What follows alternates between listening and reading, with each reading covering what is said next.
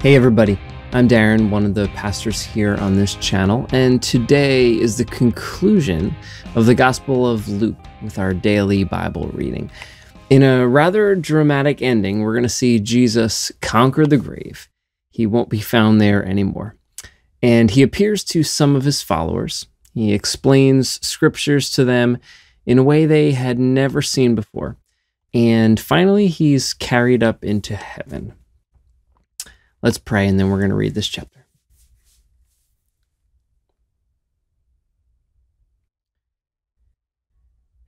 God, thank you for this opportunity to read your word. I pray, Lord, that right now as we read, that you speak to our hearts. We do believe that you speak today, God, and we ask you to be present with us. Lord, forgive us where we sin. Build us up where we need to be encouraged. Sharpen us, Lord, and form us and mold us. In your name we pray. Amen. Luke chapter 24. On the first day of the week, very early in the morning, they came to the tomb bringing the spices they had prepared. They found the stone rolled away from the tomb. They went in, but did not find the body of the Lord Jesus. While they were perplexed about this, suddenly 2 men stood by them in dazzling clothes.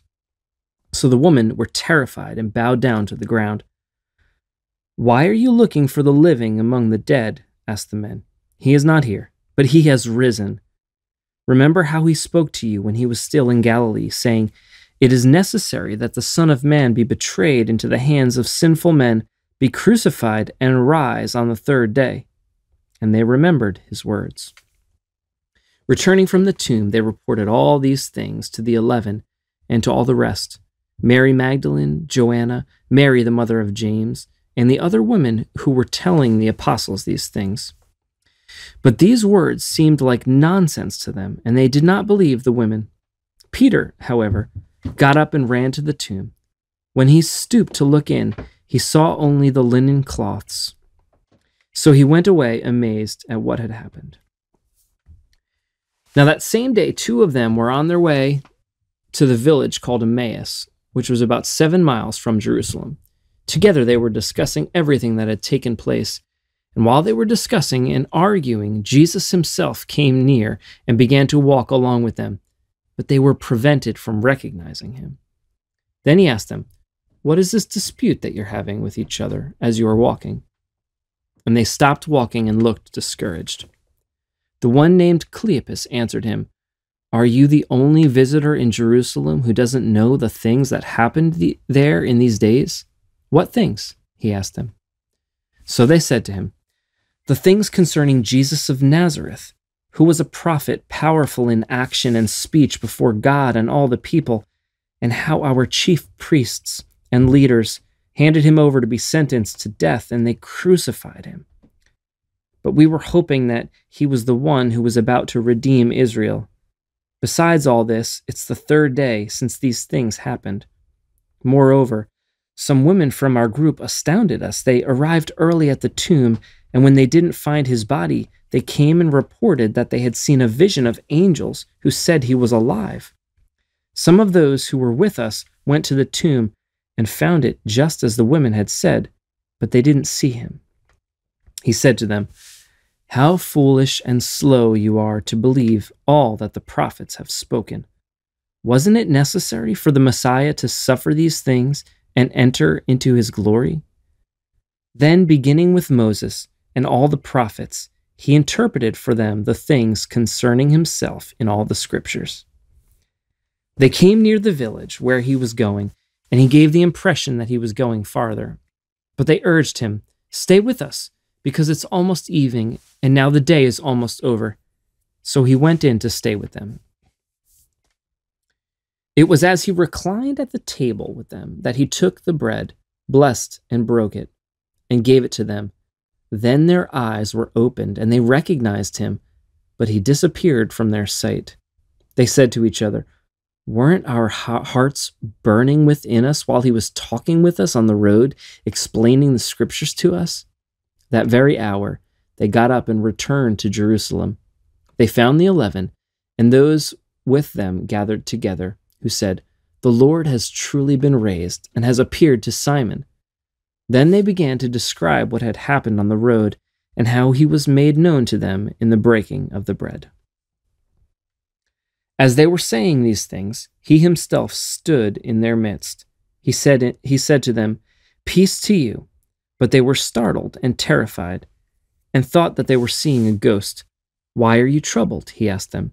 "And why do doubts arise in your hearts? Look at my hands and my feet, that it is I myself. Touch me and see, because a ghost does not have flesh and bones, as you can see I have." Having said this, he showed them his hands and feet. But while they were still amazed and in disbelief because of their joy, he asked them, "Do you have anything here to eat?" So they gave him a piece of broiled fish, and he took it and ate it in their presence. He told them, "These are my words that I spoke to you while I was still with you, that everything written about me in the law of Moses, the prophets, and the Psalms must be fulfilled."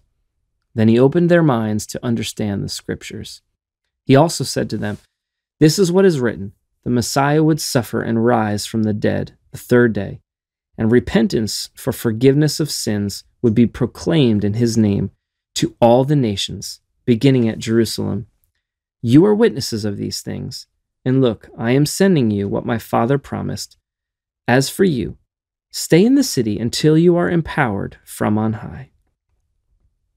Then he led them out to the vicinity of Bethany, and lifting up his hands, he blessed them. And while he was blessing them, he left them and was carried up into heaven. After worshiping him, they returned to Jerusalem with great joy, and they were continually in the temple praising God. Let's look briefly at the section from verses 13 through 32. Two disciples of Jesus are on their way to Emmaus, milling this whole crucifixion thing over in their heads, trying to get a grasp on what's going on. Just prior, their hopes had been totally shattered.